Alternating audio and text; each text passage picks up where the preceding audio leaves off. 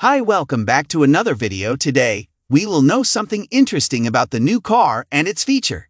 Interior.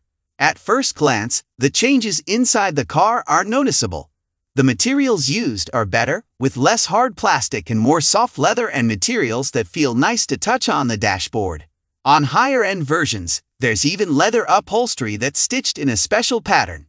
Different trims like wood, brushed metal, and materials that look like carbon fiber are available, adding different textures to the door panels. The Atlas is still one of the most spacious SUVs with 3 rows of seats. Unfortunately, the changes in the cabin also mean that Volkswagen's touch-sensitive controls and complicated infotainment system are now in the Atlas. Now, you have to dig into the menus on the touchscreen to do things that used to be simple. Even the sunroof is controlled by touching a slider on the screen. Volkswagen says you can also use voice commands and hand gestures, but we didn't find them to be very good options. The screens themselves are big.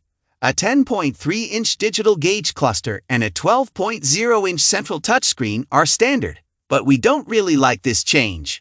This type of software is also used in other VW models like the GTI and Golf R, and it's just not easy to use. Exterior. The SUV's frame hasn't changed much. This part of the Atlas was already good, so not much needed fixing. The Volkswagen Atlas still rides nicely, even with big 21-inch wheels. It keeps its body under control and handles bumps on the road well, without being too rough. The steering doesn't give very clear feedback, and you can feel the SUV's weight when you take corners quickly. But overall, it's comfortable and balanced, just right for a family vehicle.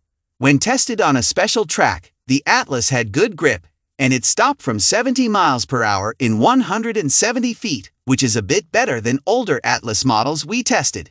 If you're not expecting the sportiness of a GTI, but instead want a comfortable family SUV, the way the Atlas is set up is exactly what you need.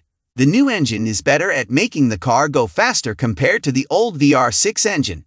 In a test, the car went from 0 to 60 miles per hour in 7.3 seconds. That's half a second faster than a 2018 Atlas with the heavier VR6 engine. It's also as fast as many other big SUVs with 3 rows of seats. We also got 25 miles per gallon when driving at 75 miles per hour on the highway, which matches what the EPA said and is better than what the VR6 engine got. First look. The car has been updated with modern headlights and taillights. It offers a boxy and simple design.